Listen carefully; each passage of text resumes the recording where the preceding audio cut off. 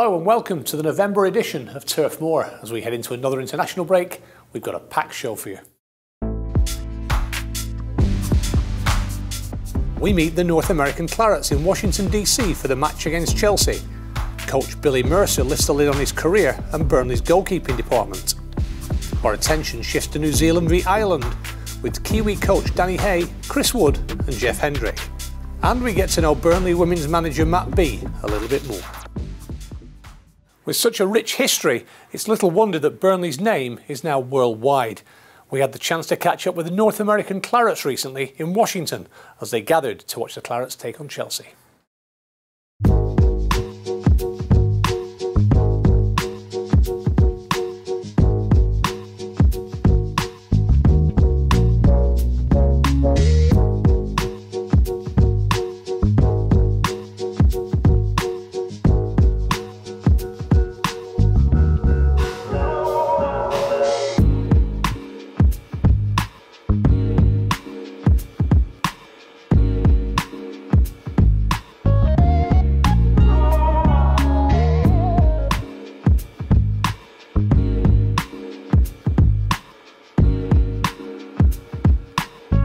Hi, I'm Mike Jones. I'm from Mechanicsburg, Pennsylvania. I'm one of the founding members of North American Clarets. We organize this get-together in Washington, D.C.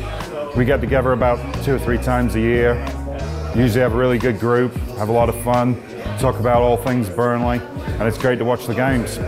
I've been a Burnley fan since I was born in Burnley General Hospital. My dad used to watch in the 50s when, in the heydays. Moved over to America when I was 20. The first few years it was watching on, like teletext kind of things, but now you can watch every game. Premier League's getting really big over here now, but I can remember days going to Rochdale and Hereford and places like that, and now watching the lads playing in Europe, fantastic. Pulisic in the box, looking to take on Tarkowski and scores. It's a great finish from the American. I think it was 2009 we got together in North Carolina when the Clarets played down in Cary. But Gian, who's here today, he was there too. Since then we just got a Facebook group together. We're going up to Minnesota in May, and Adrian Heath's the head coach there. And the guy who owns the pub's a Burnley fan, so that should be a pretty special occasion. Someone's hoping to get with Adrian Heath to get him to come to meet up with us. That'd be pretty good if he could. Pulisic looking to take on Tarkowski. Shot into the goal. Might have got a deflection. Hi, I'm Dave. I follow Burnley. I'm from Harrisburg, Pennsylvania.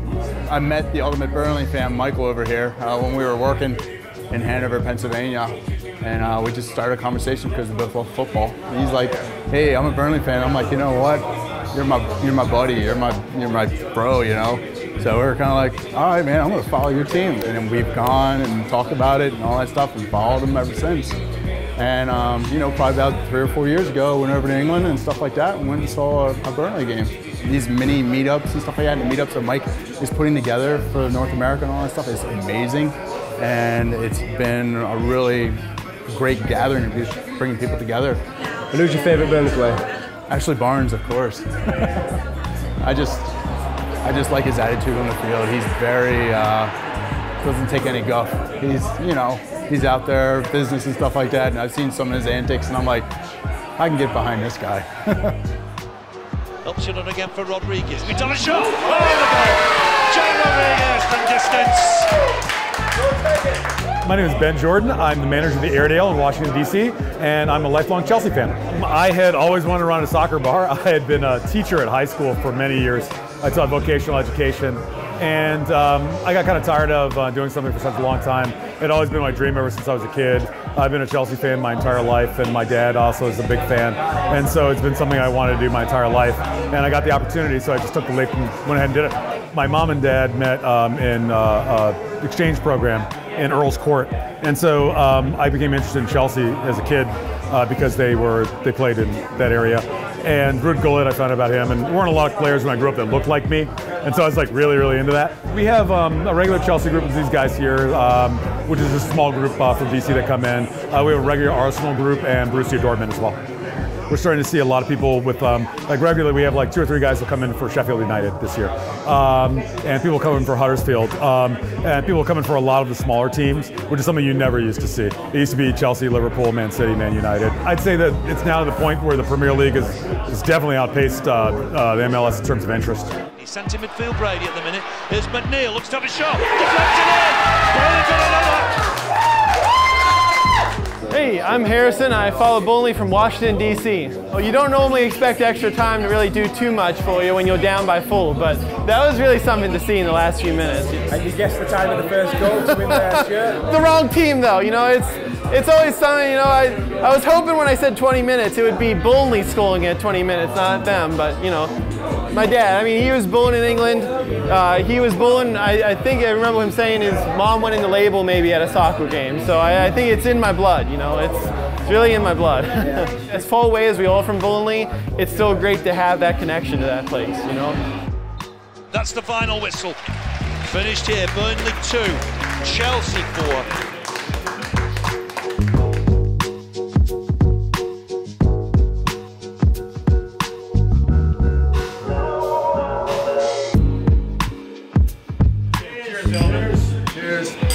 On the Clarets! Cheers! Cheers! Cheers! Thank you guys for coming, I really appreciate it.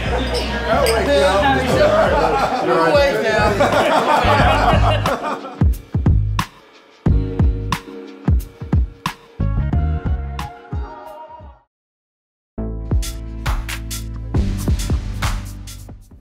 Since joining the club in 2010, Billy Mercer has helped develop some fantastic shot stoppers. Pete Oliver took the chance to sit down with the goalkeeping coach to take a close look at the men between the sticks.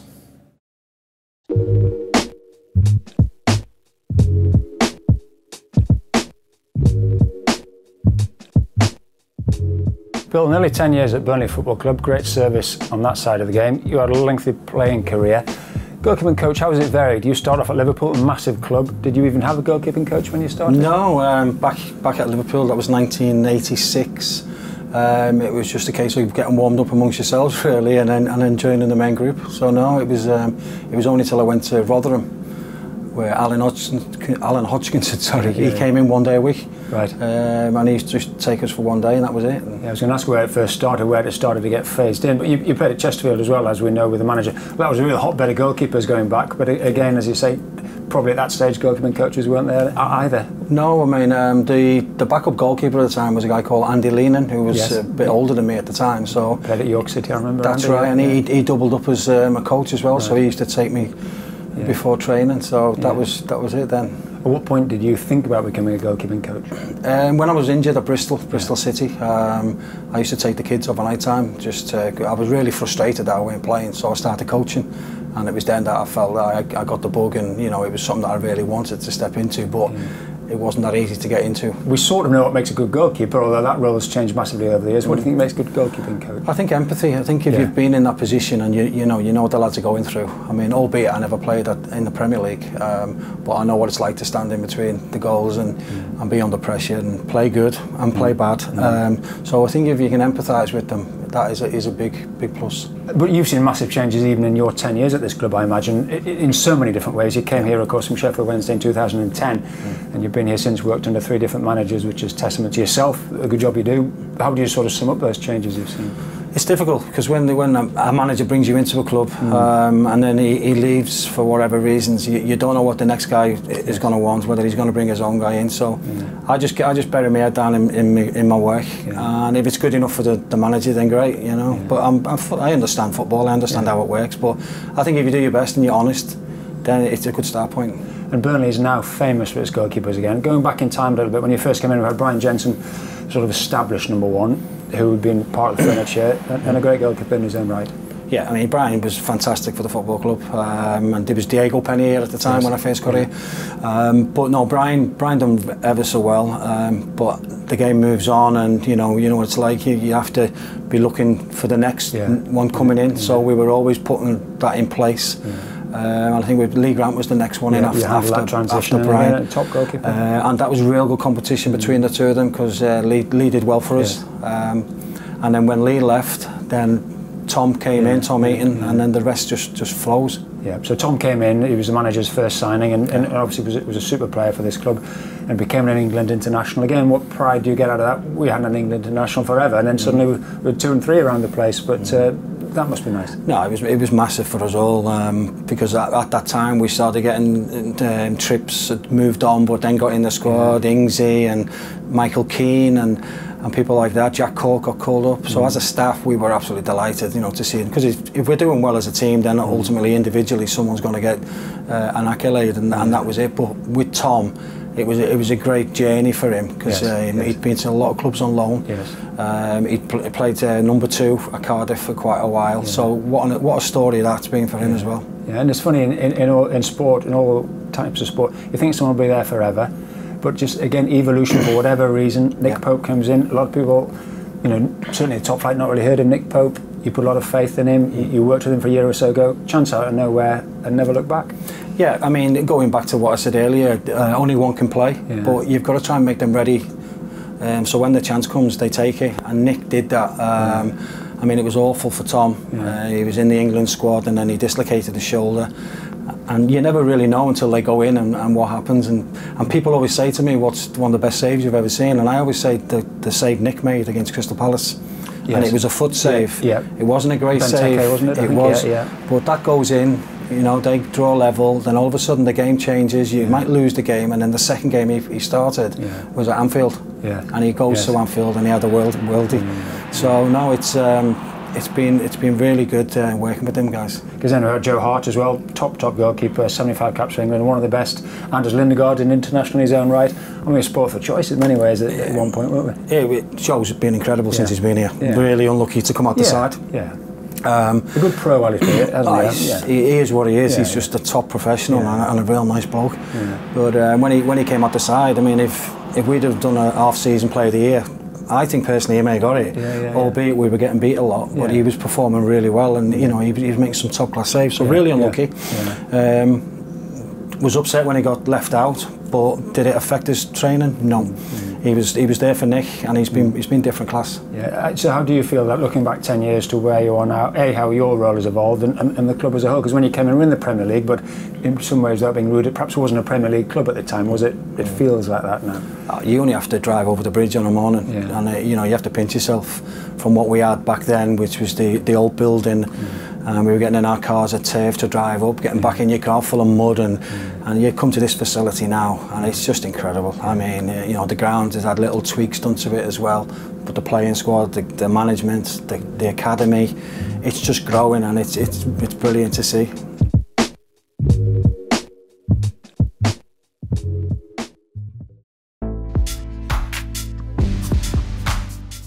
And you can watch an extended version of that interview on Clarets Player.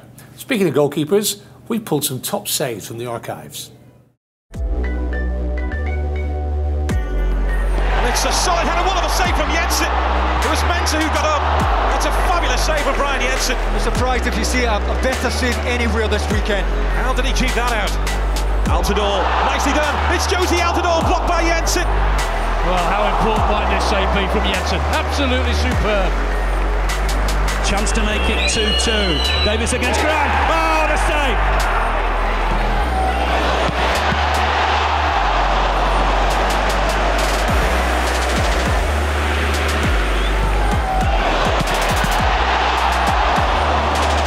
It's gone past him the opposite way, sticks out an arm. It's a magnificent save. Good cross in there, looking for Austin. Oh, what a save to his left-hand side. That's a top save to deny Charlie Austin.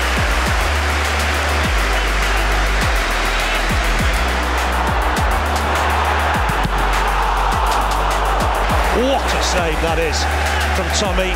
Looked all over a goal. Good ball in, header one. Oh, what a save from Heaton. Oh, what a save, Tommy. Cosgrove, what a save. Lindegaard to his left-hand side. Cosgrove won the header.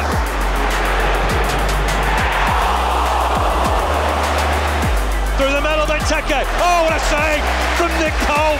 Hooks it back towards the back post. Chance here. Real save from Pope to his left-hand side. Ball inside. Chance here. Shot on target. Oh, what a save from Nick Pope to his right-hand side. Chance here. Good save, Nick Pope. Moving to his left-hand side. It's inside the box now, Josh Sims. But they need to stop him. It's only at the post. Outside of the post. Nick Pope saved that. Nick Pope has saved that. That is a save from Nick Pope. Wow.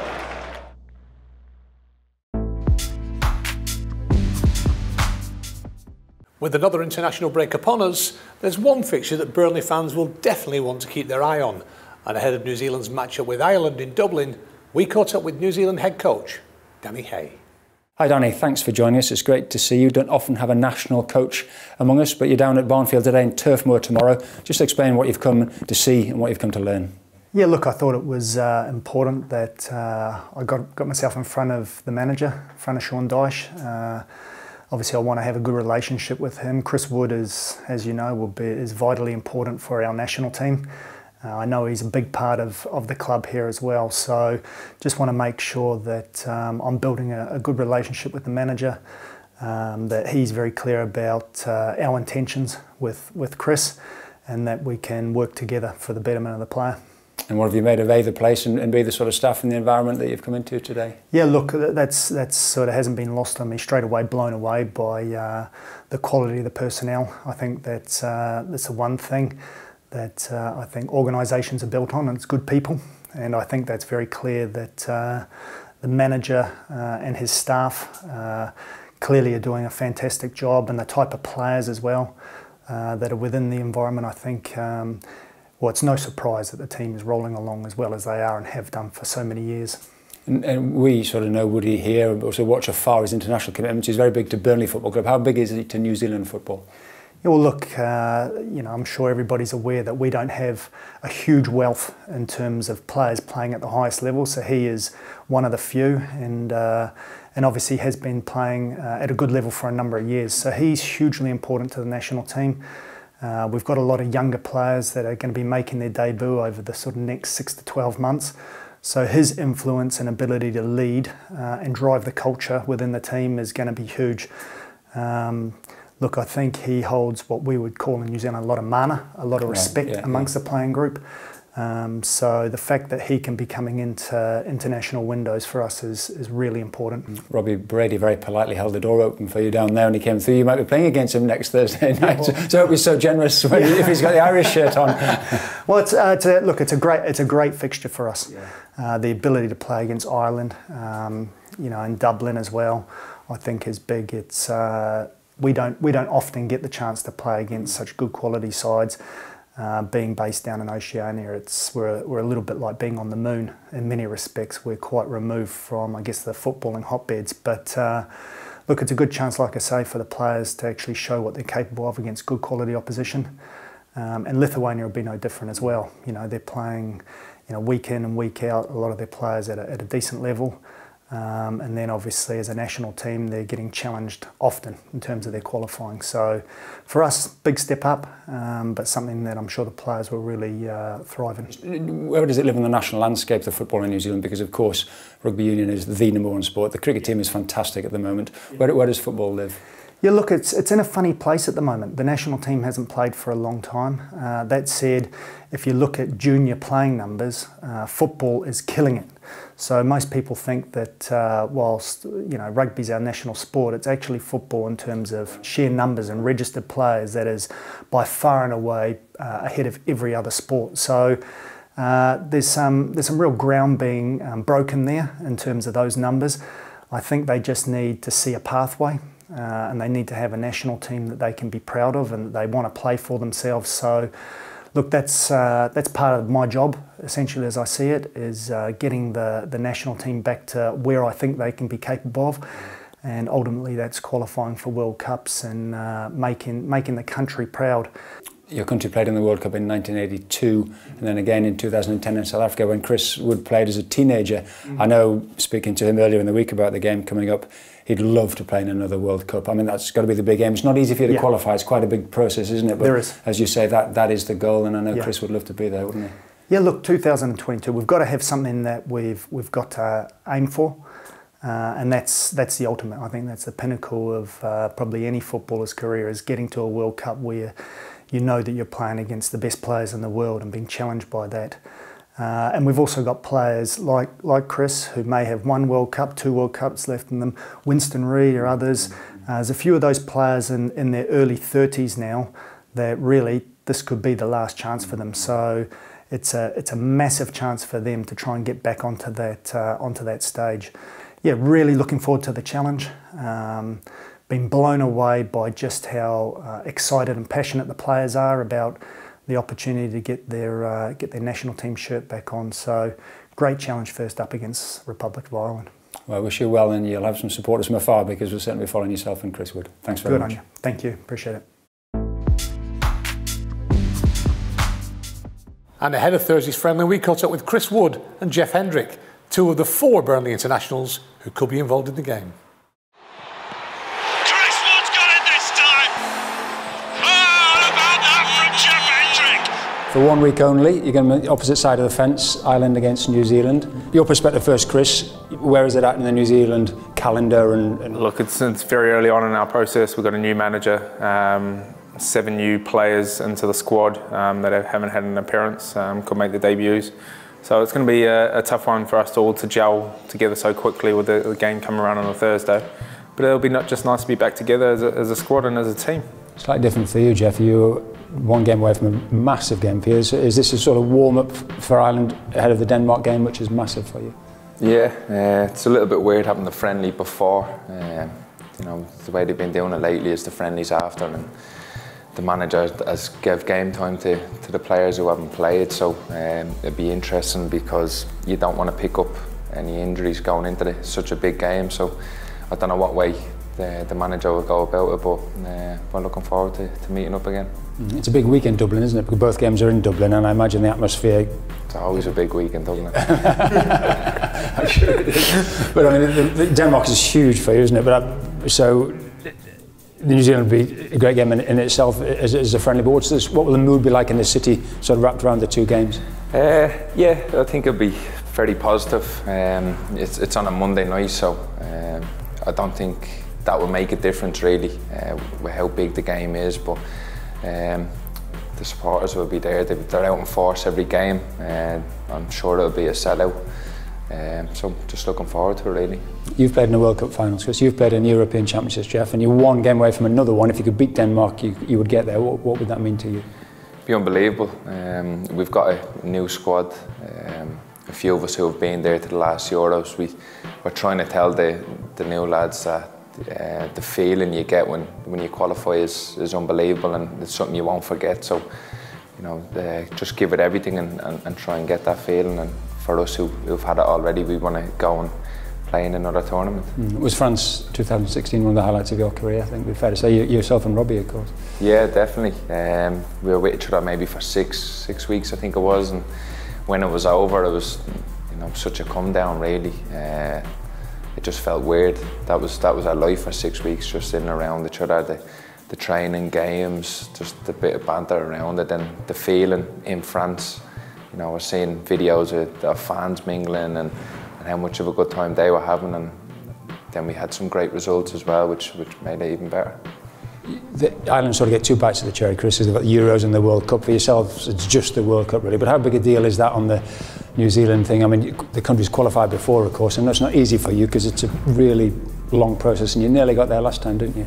Yeah, we have a harder roundabout way of having to win our continent's games first and then going onto a playoff match, and that's decided very late in the process who we have to play off against. So yeah, it makes it a little bit harder, but at the end of the day, it's the same every single 4 years that we have to focus on and do. So it'll be nice to get back to another World Cup if we can. Just a long process in the making. Yeah, you were a teenager in South Africa, weren't you, and playing the World Cup? What would it mean to you to get there again sort of later in your career? It'll be fantastic. I think you probably appreciate it more. I think when I was young, you just go through the motions. You think this is normal because you're 18, you're early on the scene in football terms, and you're playing a World Cup. You think, oh, this is great, this is normal, but you find out later on in your career it's an extremely hard thing to get to, and if I could get back there, you'd take a bit more appreciative of it. And normally you're flying halfway on the world for a game. How nice will it be just to nip over the Irish Sea to Dublin? It's fantastic. I'm popping up to Jess for Sunday lunch on Sunday. I'm expecting the full works coming in. I look after them. I'm looking after them all the time, so it's not new. Irish breakfast, I think that's exactly, the key, isn't it? On match day. I've got some things I need to try out there apparently. So yeah, it's going to be good. It's nice that it's only a short hop over the sea now, which is nice. A little 40-minute flight, so it's nice compared to what I normally have to go through. Just lastly to you both, what does it mean to play for your country? I mean, for you, Chris, over 50 caps, 20-odd goals. Not easy to play on the other side of the world, but when you do pull on that all-white shirt, what does it mean? Look, it means a lot to me. It's something I've dreamt of as a kid, being one of the record holders going forward. I've got goals and aspirations to achieve a lot more in the white shirt, so yeah, it's fantastic. I love doing it, and it's been a long time coming since the last one. And finally, Jeff, you over 50 caps for yourself, must be very proud. I know you're a proud Irishman, and rightly so. What would it mean? What does it mean to keep playing for the country, and what would it mean to get to the Euros if you could get past Denmark? Yeah, like I said, massive to get to any major tournament. You know, as a kid you grow up and that's what you want to do. You've nothing else in your mind other than playing for your country and obviously playing in the Premier League. But you think it's easily done when you're a kid, but then as the years go on and you get older, you find out it is a hard thing to do. So, you know, it's a big thing for me, definitely. Well, I hope you two draw, and then I hope you beat Denmark. Wish you well, and thanks for your time. Cheers. Thanks, Pete. The men's team are used to lifting titles here at Turf Moor, and the Burnley FC ladies are following suit. We sat down with manager Matt B to talk about the women's game. Yeah, should we have the mic first? Okay. Yeah. Yep. Yeah. Cool. Yeah. All good. Okay, and now, so in celebration of Women's Football Weekend, we do a feature called Getting to Know with the Burnley FC women players. Yeah. So that's in the matchday programmes on the website, I'm sure you've seen it. So we're going to take the opportunity to ask you a few questions so people can get to know you. So they're all women's football related, so you don't have to worry too much. So first one, if you could play any women's team in any division at the moment, who would it be? I'd have to say Arsenal. I've always been an Arsenal supporter since I was young, so I'd have to say Arsenal women, and the fact that they're doing very well and obviously have won the WSL last year, but obviously the little link obviously from being a supporter, I'd have to say Arsenal. Okay, and which women's team manager in any division do you most admire? I think probably Emma Hayes at Chelsea, just because of watching a lot of the interviews and certainly a lot of the stuff she does on Sky Sports, on the debate and different shows like that. I think the way she comes across is interesting, and the way she talks about the game and obviously what she's achieved at Chelsea as well is fantastic. So I'd probably say certainly the women's game, Emma Hayes. Okay, and if you could sign any women's player to play for Burnley at the moment, who would you sign? Any women's player? I'd probably say Medema at Arsenal, not just because she's at Arsenal, but just looking at the amount of goals she scored last year in the WSL. Yeah, I'd have to say her. Lucy Bronze as well is obviously a phenomenal player, but I'd probably say Medema. And what is your favourite footballing moment in the women's game? I think the overall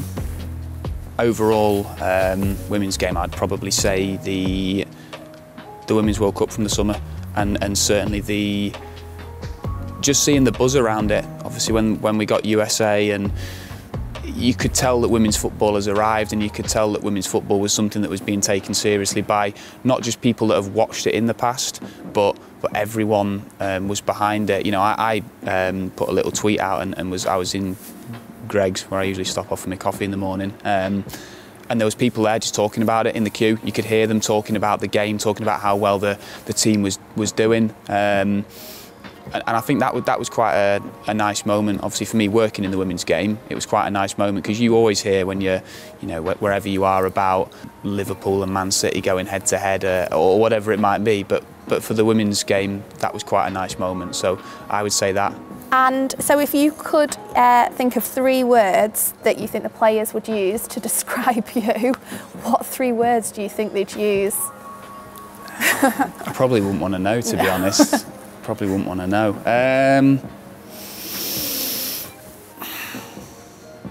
I think driven would be one, in terms of I always try and, I'd like to think it is, where I always try and demand a standard from them and from myself, to make sure that we're pushing on to be the best that we can be every week. I'd probably say tactical, because of the fact that I love the tactical side of the game. I love studying it and watching it, not just in the women's game, but obviously the men's game as well, and love coming here on a Saturday and watching the game from a different, seeing both teams play and how they're operating. So I just enjoy the tactical side of the game.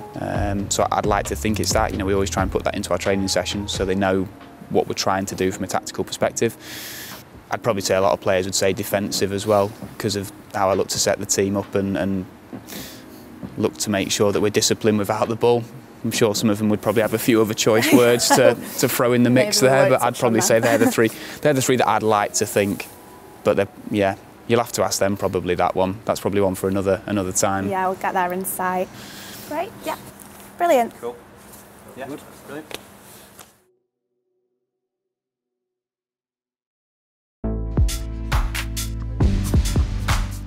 And that's it for another edition of Turf Moor. Thanks for joining us. The Clarets are back in action at Watford next weekend in a game that has only produced 2 goalless draws in 43 meetings. Goals seem certain. See you soon.